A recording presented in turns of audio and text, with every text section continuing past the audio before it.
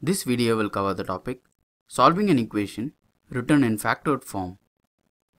I don't quite understand the topic. Can you explain what type of problems we're dealing with? Okay, usually in problems of this type, we would have an equation with a degree greater than 1. For example, like quadratic where degree is 2 or cubic where degree is 3 expressed as a product of its factors. This is often referred to as the factored form.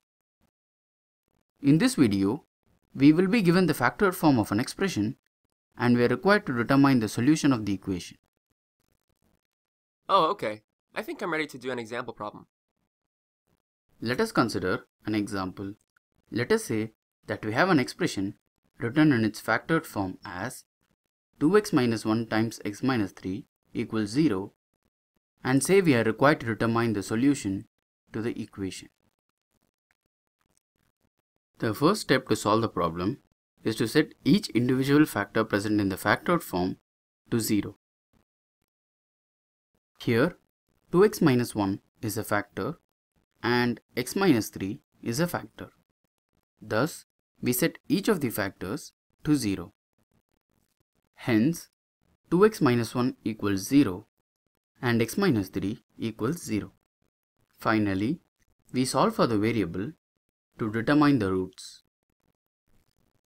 2x minus 1 equals 0 implies x equals half. X minus 3 equals 0 implies x equals 3.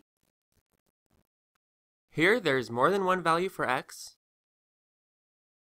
Yes, there are two roots, which is because the expression in the factored form, when expanded, would give us a quadratic equation.